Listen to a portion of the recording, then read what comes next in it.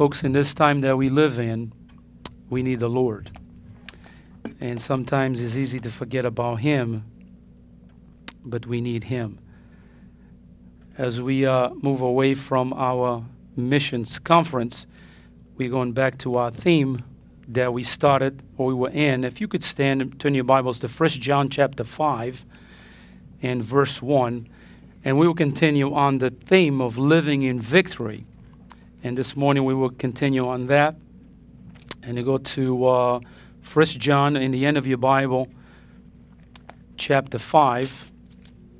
Look at verse 1 and to verse 5. And the Bible says, "Whosoever believeth that Jesus is the Christ is born of God. And everyone that loveth him, that begot loveth him also that is begotten of him. By this we know that we love the children of God, when we love God and keep his commandments. For this is the love of God, that we keep his commandments, and his commandments are not grievous. For whosoever is born of God overcometh the world. And this is the victory that overcometh the world, even our faith. Who is he that overcometh the world, but he that believeth that Jesus is the Son of God?" Let's pray. Heavenly Father, thank you, Lord, for this great passage of Scripture.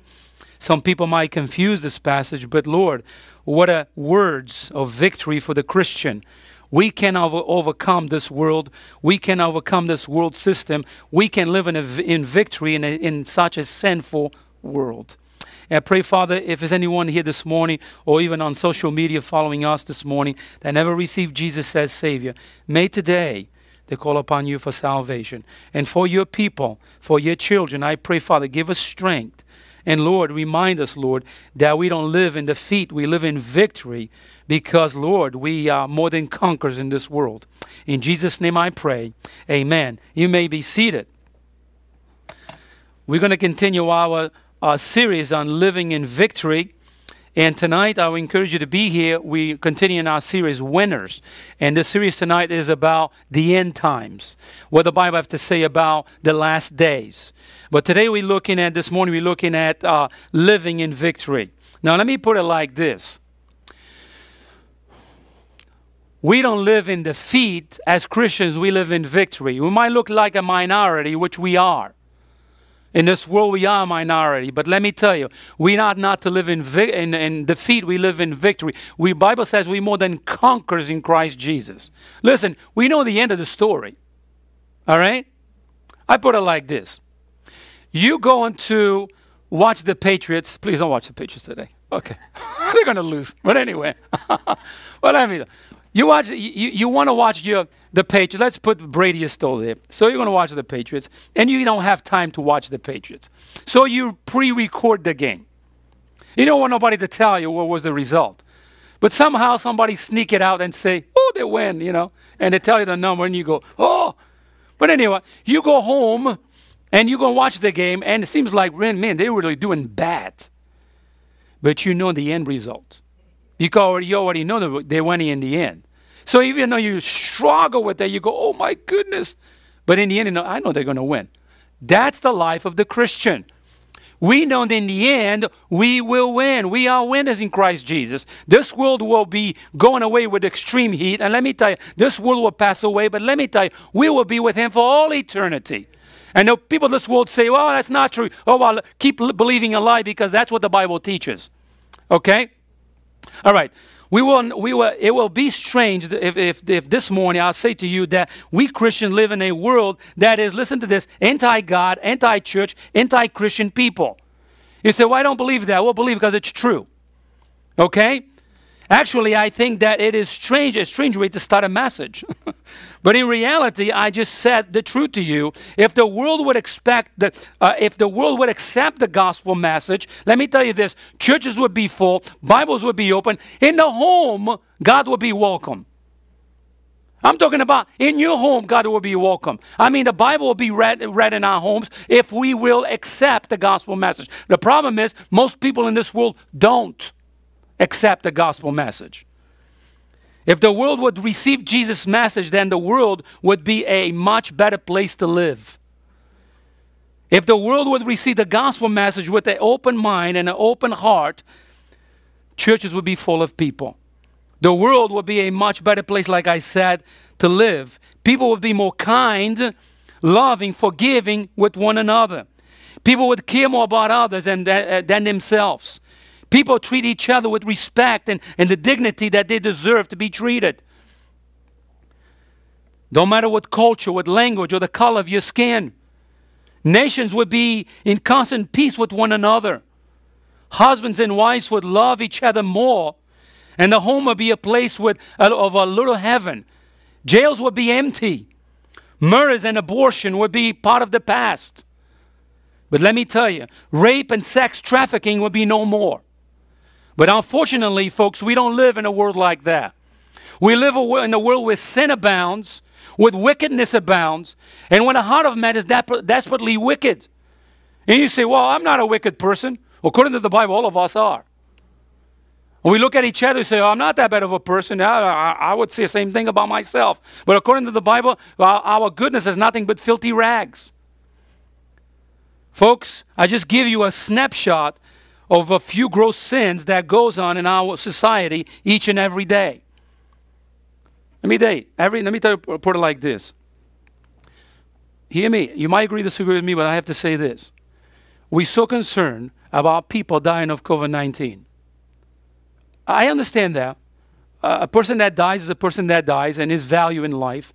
But we're not so concerned about abortion. Where little children are murdered every day, not just in America, throughout the world. Listen, we're killing the innocent. And it's okay. And we call him a fetus. Listen, it's not a fetus. It's a human life. And it's put there by God Almighty. But we are so concerned about one, but we're not concerned about the other. Hypocrisy at the high level. It's the world. We live in a world where sin abounds. Listen, let me tell you this. What we see today through social media, news, internet, and TV is people who are lost in sin. Their actions reveal the conditions of their hearts. Now, how can you and I experience victory living in a world where sin abounds? Folks, we cannot experience victory if we individually try to handle or to live in the middle of the fence and say, today I live for God, tomorrow I live for myself. It can't work that way, because let me tell you, like, when you do that, you will be defeated. Listen, you have a society that wants to defeat you, that wants to mold you and shape you to the way they think. And if you don't think the way they think, they crucify you, so to speak. You have a flesh that loves the pleasures of life. And you have Satan that is very real, that wants to destroy you, destroy your home, destroy you as a person individually. Folks, we cannot experience victory if we individually are trying to stand on the fence, or in the middle of the fence. That is impossible. Listen, what it says in 2 Timothy 4:10, it says, for Demas, Demas is a name, had forsaken me, having loved this present world, and is departed into Thessalonica. And let me tell you, this is Paul speaking. Paul said, this is a brother that lived with me, that walked with me, served with me, but he's no longer. He turned his mind towards the world and he went his way. He departed from me. And let me tell you, through the ages, or through the years, me as a Christian, I've seen many people doing that. They put the Bible somewhere in their house. They leave church. They leave the God that they love, and they say, oh, I'm going to live for myself. And many of them make a mess out of their lives. Listen, I've seen Christians went to prison. I've seen Christians that made a mess out of their lives. What does it mean when we walk about gaining victory over the world? The Greek word used in 1 John 5:4 for the world is the word cosmos here. In this context, the world means the present condition of human affairs in opposition to God. It is not hard for us to realize that what we see around us, as far as the world system is concerned, is in opposition to the truth of God. This is nothing new. Listen, since the world has been around, there's always opposition to God. When Jesus was in this world, people opposed him. Read the Gospels. They pick up stones to stone him.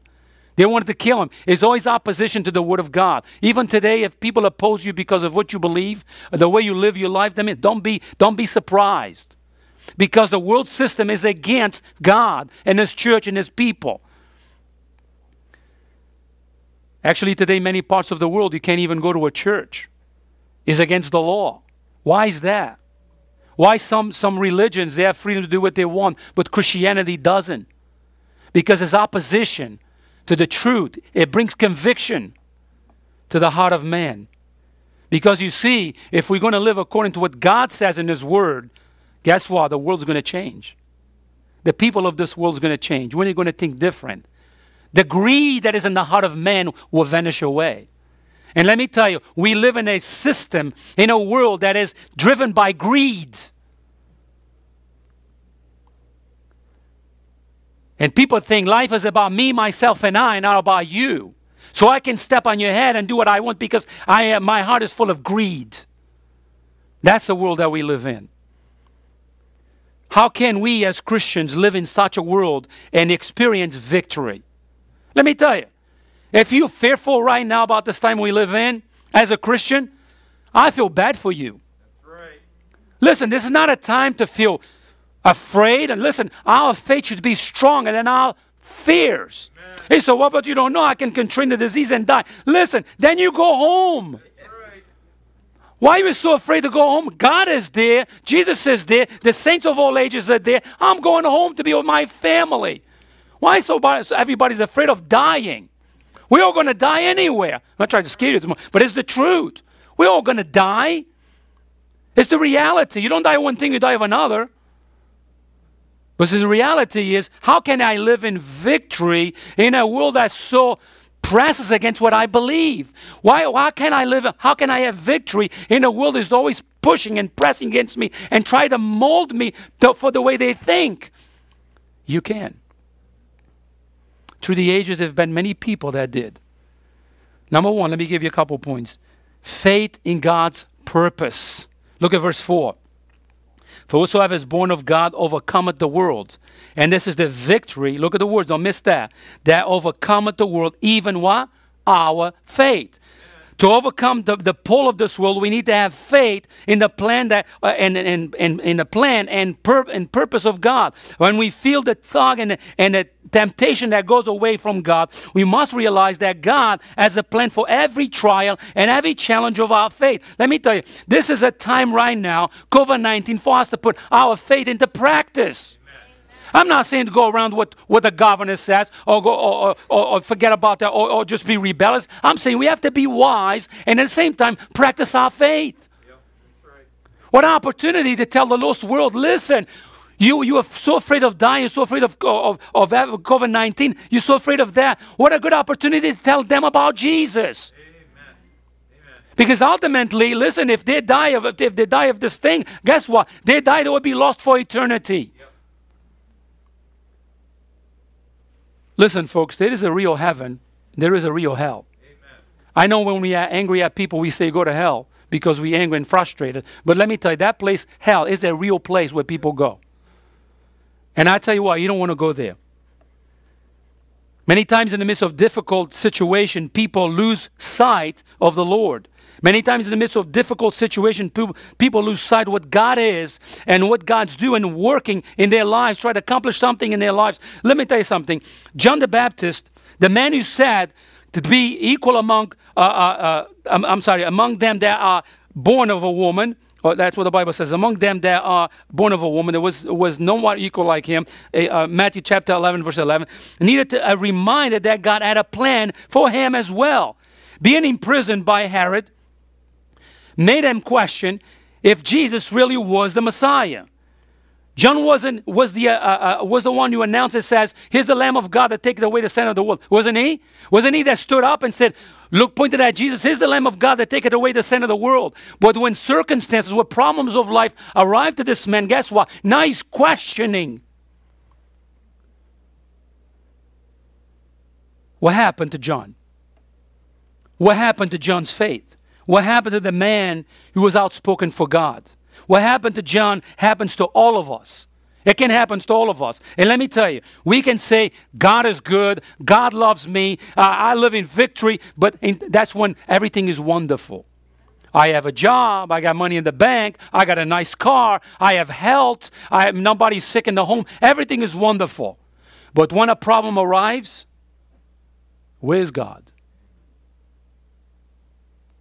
And sometimes we even blame him for it. John the Baptist, the man that said, look, that's Jesus, that's the Lamb that takes away the sin of the world. He was on top of it. He was boldly preaching. He was going at it. But when he was in prison, he saw his condition. Because he knew he's not going to get out of that place, and he lost his head in there. And let me tell you, in that situation, he lost it. What was John's faith? Let me ask you today, as a Christian, where's your faith? Listen, we live in trial times. Don't get me wrong. Yep. We live in, everybody's pushing. One says one thing, that says another thing, that says another thing. It is unbelievable what's going on in our world. But let me tell you, what is your faith? You like John the Baptist? Now you're questioning God? Listen, this is exciting times. Folks, listen, if you're a Christian here today, if you read your Bible, let me tell you this. It's not going to get better. It's going to get worse. Read your Bible. Amen. Let me give you the books you should read. Go to Ezekiel. Go to Daniel, go to Revelation. And you see what the Bible says about as time moves on. It's not going to get better, it's going to get worse. So we shouldn't be surprised, it should be exciting because Jesus is coming again. Now John, harsh circumstances led him to question what he had once believed. Let me tell you, you go to work tomorrow, you all, in victory and everything is wonderful. You go to work tomorrow and they give you a pink slip at work. What happened to your faith? You see, when circumstances are right and they're good, everything is wonderful. We can say, "Ain't God good? Oh, God is great. Look what he's doing in my life." So you go to you begin to feel sick, you don't feel good, and you go to the doctor, and the doctor said, "I'm sorry, you have cancer." Now what do? You questioning God? John the Baptist did. The problem is, where is your faith? How strong is your faith? Listen, it is in challenging times. It is in hard times. It is in difficult times that our faith is put to test. It shows the measure of your faith during those times.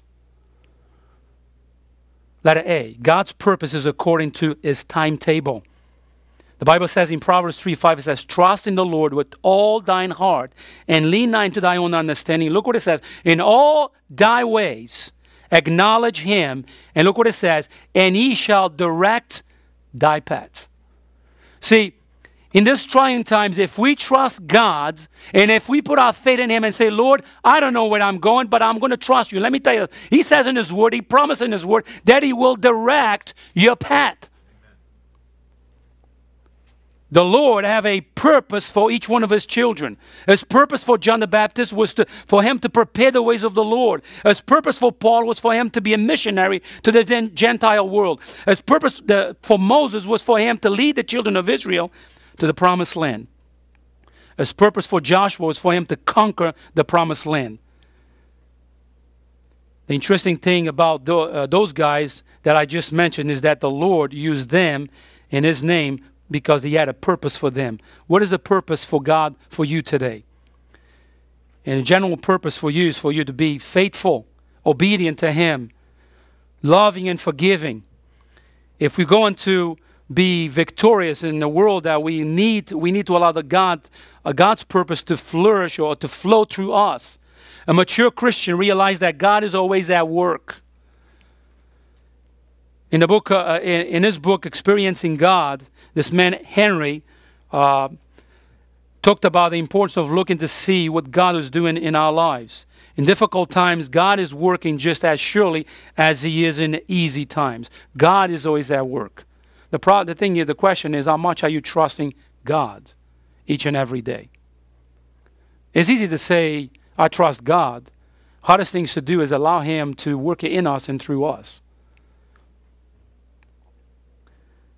Let me tell you, we live in a world today, there's fear in every corner. Let me put it like this, you see if there's no fear. How in the world a person is driving a car by himself with a mask on? All right, is that common sense? I mean, listen, I'm not saying this in a facetious way. I'm saying, why in the world somebody is driving a car by himself with a mask on? Who's around that person for that person to contaminate? All right? Secondly, you're walking in a park by yourself, walking your dog. Here you go down. And you have a mask on. What in the world is that?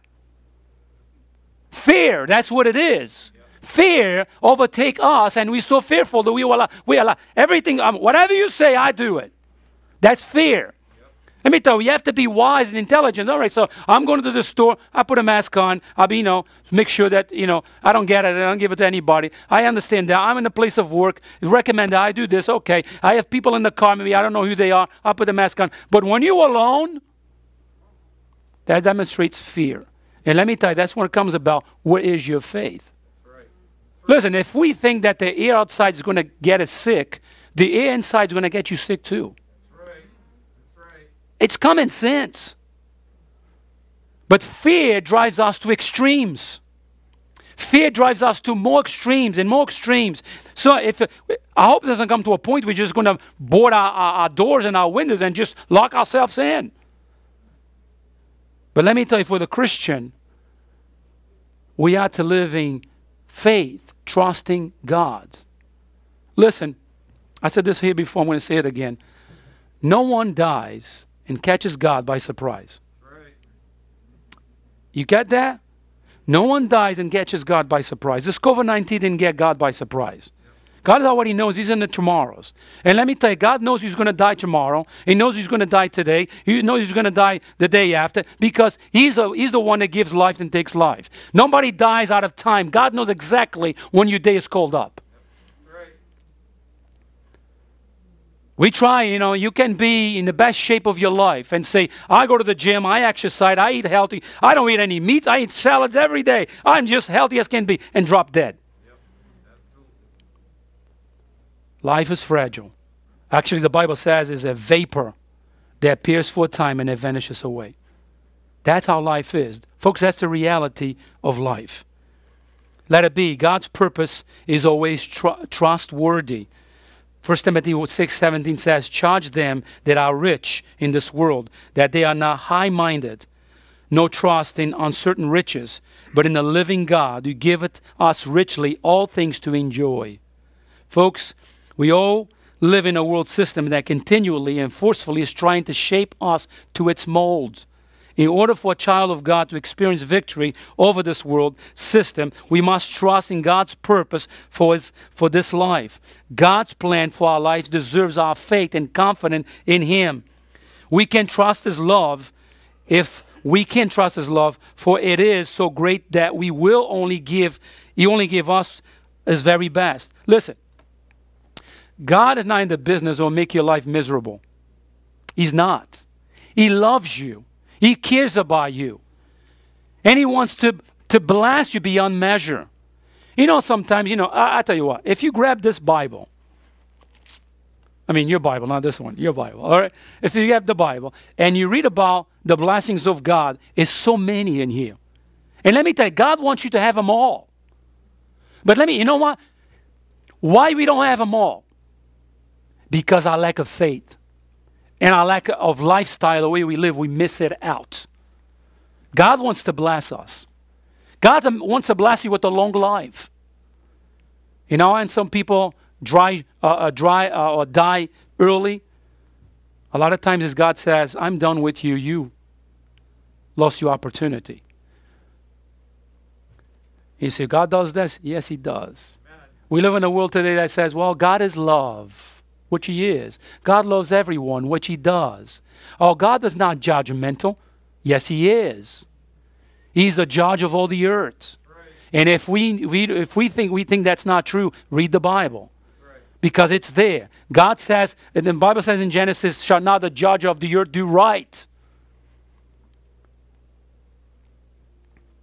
See, and then if He's a judge, He's going to judge according to His laws.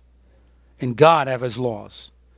So we have faith in God's purpose. Number 2, we have faith in God's precepts. 1 John 5:5 there in our text says, for who is he that overcometh the world, but he that believeth that Jesus is what? The Son of God. So, okay, there are millions of people in this world. And let me tell you, now, most of them have been molded and shaped by the philosophies and the ways of this world. Unfortunately, some Christians have too. Listen, we live in a world system that continually try to mold you to the way they think. You say, well, how you know that? Let me tell you this. If you're from this culture, and this culture, and this culture, let me tell you, if you put them together, everybody thinks different. You follow that? I tell you what, so I don't believe that. Well, come to the Portuguese culture where I come from. And come with your culture, see if we think different or not. You know why? Because I've been molded that way. You've been molded that way. And all of us been molded different ways. And let me tell you, that's the way the world system works. And unfortunately, Christians get sucked in and begin to think the same way. How can you and I have victory over this world? How can you and I live a life that is pleasing to God and you live in obedience to God in a world that continually try to shape you to its mold? You want to know how? It's very simple. First, you need Jesus as your Savior. Secondly, you need a book like this. Right. It's called the Bible. I was like, yeah, it's an old book. Now, let me put it this. This is an encyclopedia. Is it really? It's like, listen. It is a bunch of books in here, not just one book. Right. 39 in the Old Testament, 27 in the New, and you get about 66 books in one. This is an encyclopedia here. That is the Word of the living God. You know how the world won't shape you? When you begin to read God's Word and live it. You say, well, nobody can live according to this book. Really? Yes, you can. You see, if you say that, your mind's already been molded by the world. Yep, that's right. You're not living in victory, you're living in defeat. Yep. Can I live in this world as wicked as it is, and loving God and loving people? Yes, I can. Amen. Oh, but look at the people. Those people are so rude and unkind and mean. And like, yes, they are. But you don't have to be like them. You see that? I'll tell you what. I went to the golf course. I experience this every time I go to the golf course. I said, well, the golf course is a nice place to go. It's peaceful, the trees, the grass. We hit the ball and we walk. Then you hit the ball again. Then you go somewhere you can't find it. Then you go again. And it's like, you practice patience. But you know what? I found the most rudest people in the golf course. Unkind, mean, and rude. It's like, I'm telling you. Every time I go, I find one. It's not like I try to find them. They find me. They're there. Even make an argument with you in the middle of the field. One guy the last time was like, I just came here to play golf. Just go forward. Just leave me alone. But look, we live in a world like that. Can we have victory living in a world that is so unkind? Listen, you go down south, you see a different culture than up north. All right? You see people down south, you go to the store, hi, honey, how you doing? And you look at them like, you're never like, well, I'm not your honey. But that's how the people talk. It's the kindness of people. You see, you come north, it's like, the rudeness is everywhere. But let me tell you, either way you go, can you live a life that make a difference to these people? Yes, you can. Can you be kind? Yes, you can. Can you be loving? Yes, you can. Can you be forgiving? Yes, you can. So you can live in victory for Jesus in the midst of a wicked world. You can stop being polite. So when somebody's walking to you to the store, keep the door open. One time I went to the gym. And I know this lady was coming behind me. And I opened the door, let her in. And she walked in, indifferent. And I said, thank you for opening the door for me. And you're welcome. I said the whole thing, and she looked around and said, oh, I'm sorry, thank you. I was like, well, we're so used to that, even when we do kindness and good things to somebody, they don't even notice. But that's the world that we live in. Folks, that's the system that we live in. Listen, but you and I can make a difference in this world that we live in. Listen, you can forgive. You can forgive. You can be kind. You can use kind words to people. You can treat people right and with dignity. Listen, it's the system that we live in that molds us and makes us think different than we should think. Listen, but when you open God's Word and begin to study and look what God says, you're going to see a God right here that wants you to be that kind of person. That's how you experience victory. I said, that person is mean to me, but you know what? I'm going to turn kindness. It's not easy to do. Somebody says something rude to you and you go, oh yeah? Let me tell you what you need to hear. Right? That's automatic. See, listen, God says turn evil with what? With good. That's what God says in His Word too, evil with good. Who wants to do that? Nobody. But listen, when we don't respond that way, we are living in defeat, not in victory. A soft answer turns away wrath, the Bible says. You see, somebody comes to you, put the finger right on your nose, and tells you all kinds of despicable things and curse you to your face. And you know what? Oh yeah? Take the shirt off? I'm going to tell you what you need to hear. You know, I'm going to get even with you. How dare you talk to me that way? You know what the Bible says? A soft answer turns away wrath. You show more as a man by walking away from that situation than actually go at it. You got to say, how in the world? It shows strength and faith when you turn around. Listen, when they were persecuting Jesus before He went to Calvary's cross, what did He do? See the strength of Jesus? Yeah, the Bible says He did not even answer them. They were mocking Him. They were calling all kinds of names to Him. He would not even answer. The Bible says like a sheep to the slaughter. He didn't say a word. Sometimes we think, but listen, folks, that's the world we live in. Try to shape us to its mold. Letter A, trusting God's commandments proves our love. Look what it says in Psalm 119:67. My soul hath kept thy testimonies, and I love them exceedingly. I have kept thy precepts and thy testimonies, for all my ways are before thee.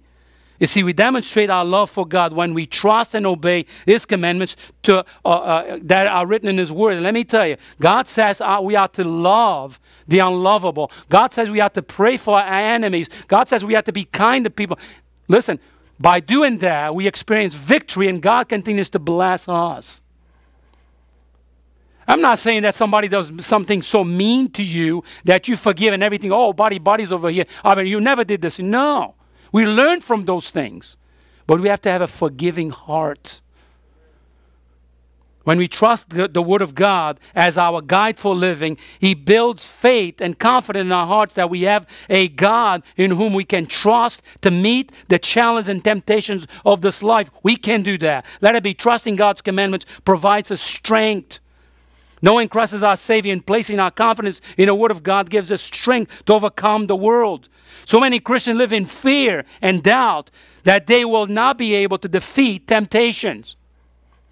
Brother White was here last week. He said to us, I said, how you overcome temptation?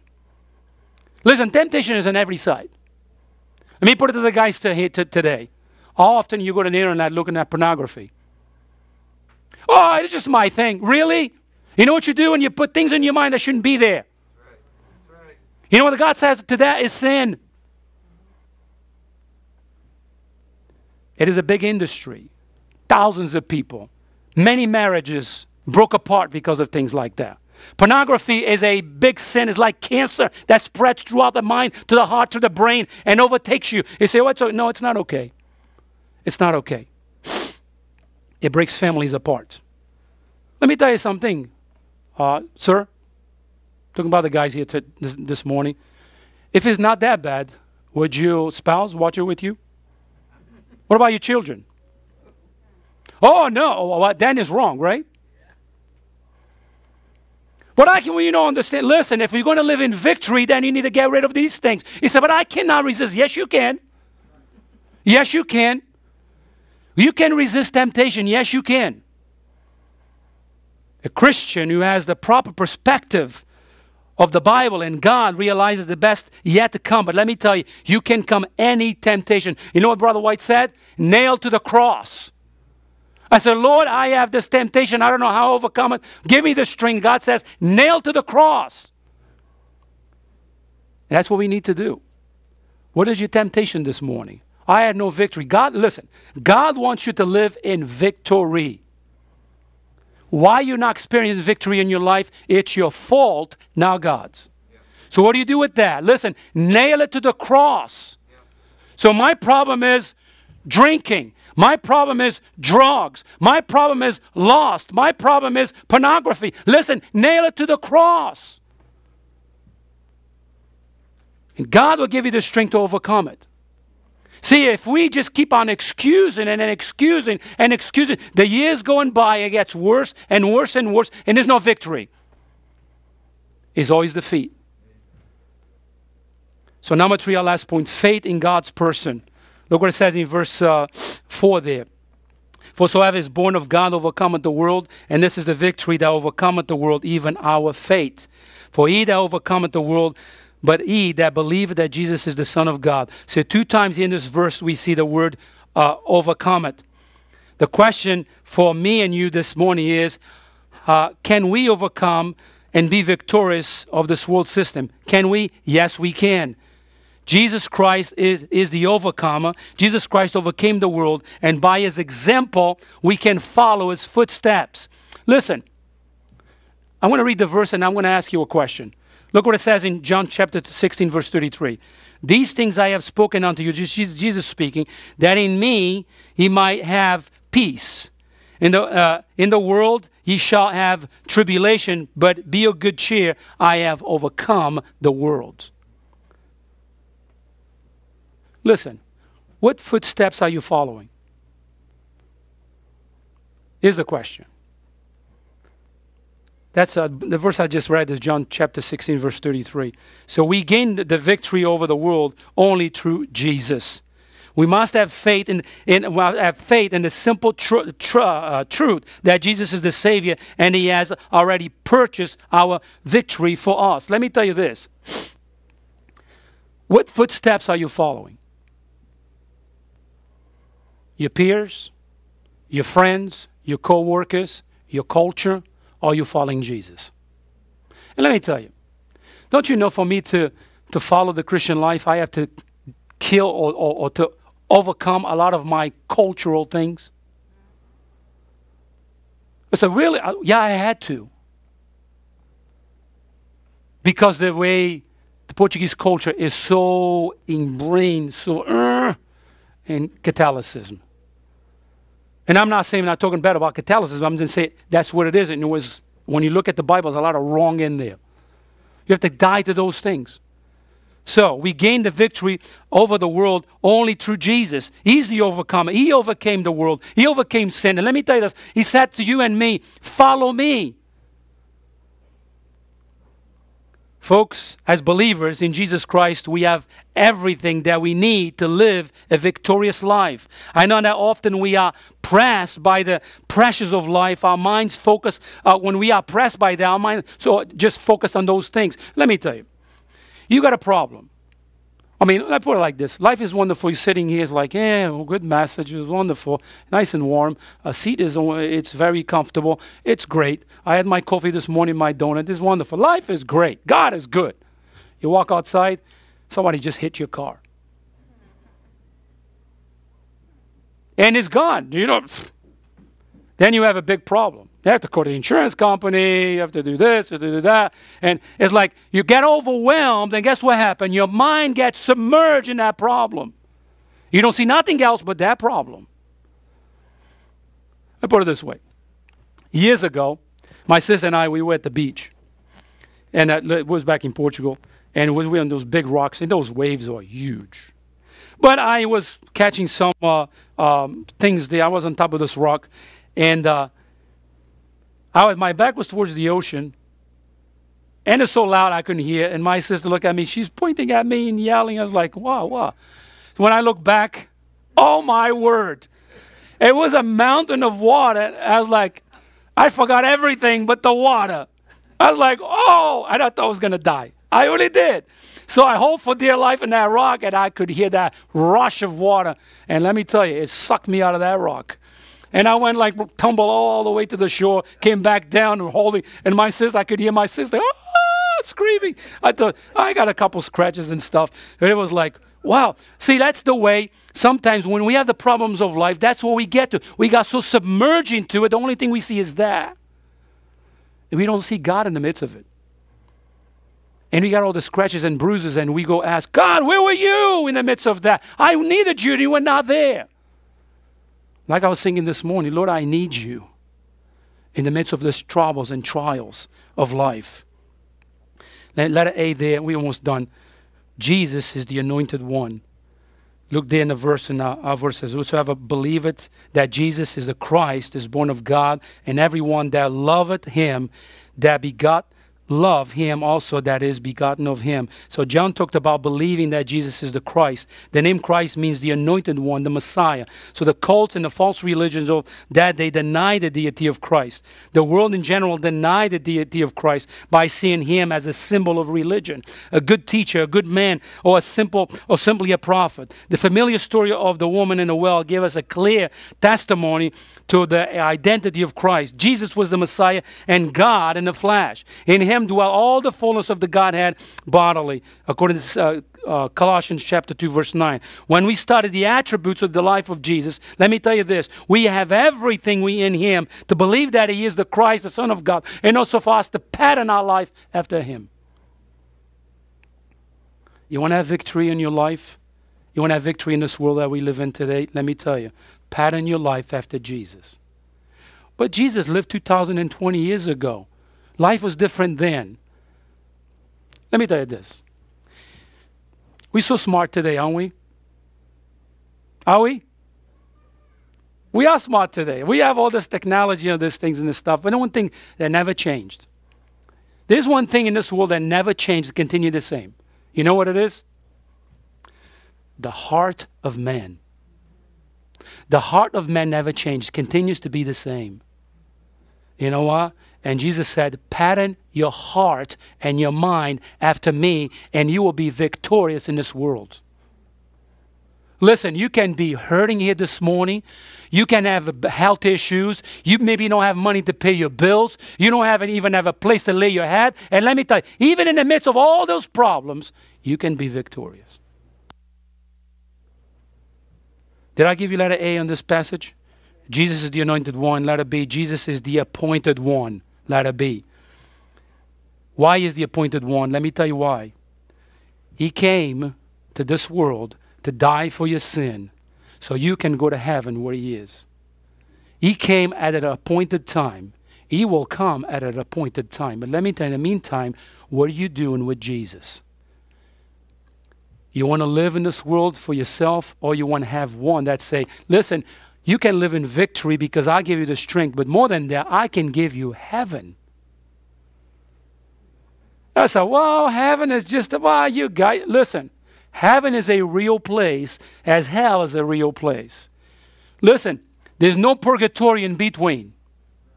You show me the chapter and verse in the Bible which says that, I'll be believing that. But let me tell you, in the meantime, it is heaven, there is hell. We either go one place or the other. Let me tell you like this. Nobody wants to go to hell. I don't care how wicked they seem to be. By the way, if you know right away, if you go to a funeral, everybody is good. I went in the funeral. I know this guy very well. He was my uncle, one of my uncles. And I know how he lived his life. In the funeral, oh goodness, all the good things they were saying how good he was. And I'm sitting there thinking to myself, am I in the right place?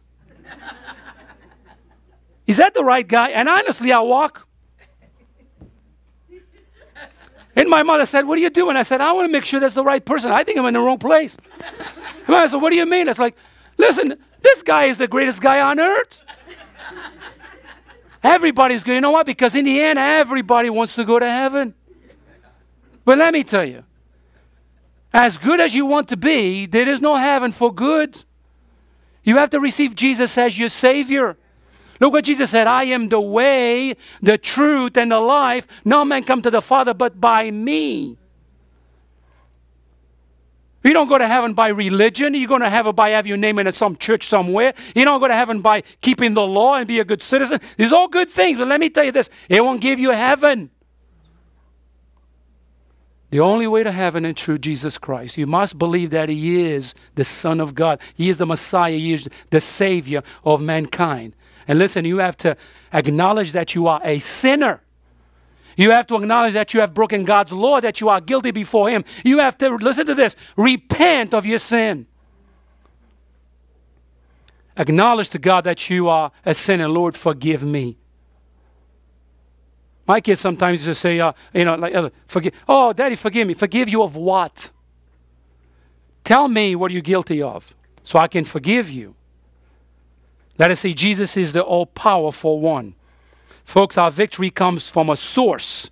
That source is Jesus. Folks, the world may view us as weird, closed-minded, dangerous, but that is the world. Folks, we're not weird. We're not closed-minded. We're not hateful people. We just common folks. Are you consider yourself a weird person? Do you consider yourself a dangerous person? Well, that's the way the world qualify you and me today. Listen, we know what we do. We just love the Lord. We want to serve Him. We want to live for Him in a world that is so hostile against God, against God's people. We're not weird people. But look what it says in 1 John chapter 4, verse 4. Greater is He that is in you than he that is in the world. You understand that passage? It says the one that is in you is the Spirit of God, and the one that is in the world is Satan. And the Bible says, greater is the one that is in you, meaning the Spirit of God is greater than Satan. And let me tell you, if you are lost here this morning, the Spirit of God is not in you.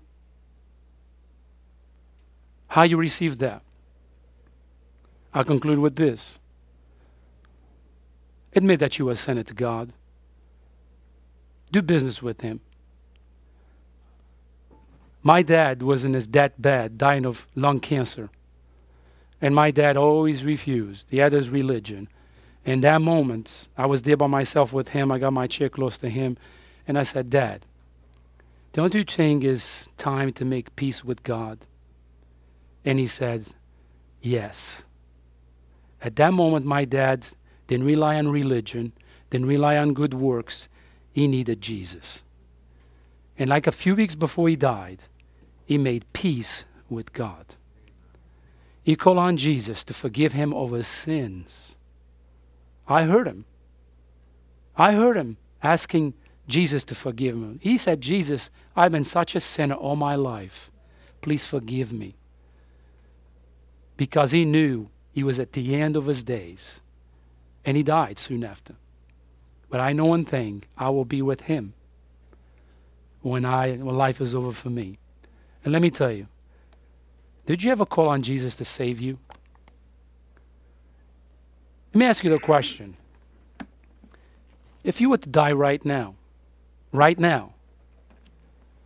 100% sure that you will be in the presence of Jesus and live in heaven for all eternity? Are you sure of that? You say, well, I have my religion. I'm a good person. I do good deeds. They're all good. But you know what? If you rely on that to go to heaven, you will never make it there. Not according to the Bible. Not my words, the Bible. The Bible says you must believe in Jesus. You must ask forgiveness of your sin in order for Him to forgive you. Don't die without Jesus. You need Him. Let's pray. Heavenly Father, thank you.